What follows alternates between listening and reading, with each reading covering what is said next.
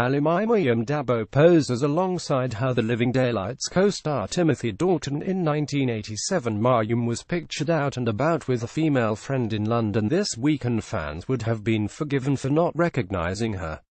The 56-year-old kept her slender figure covered up in a burgundy puffer coat as she caught up with her friend in the middle of the street.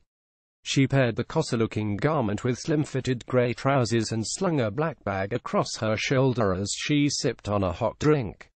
ALAMYMaryam dAbo wore her hair in tousled waves for this Bond snap. ALAMYMaryam dAbo poses alongside James Bond co-star Timothy Dalton in 1987 as an actress. Maryam's good looks stole the hearts of many when she first appeared as Bond girl Cara Milevy alongside Timothy Dalton in 1987 in her IEST snap as 07's lover. Maryam wears a slinky black dress and sports a chic blonde bob as she holds a small gun to her chest and gazes at the camera seductively. In other promo shots from the legendary, the London-born star cozies up to a suave Timothy and looks seriously in a silver silk robe.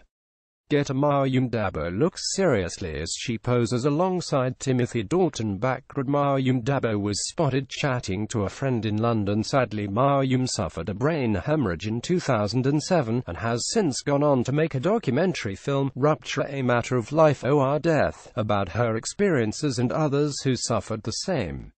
In recent years she has enjoyed roles in films such as Dorian Gray and the 2014 Indian film Tigers. Maryam is also a model, and in 2015 she modeled for fashion retailer J.D. Williams' or 15 collection that includes clothing for women in the 50s.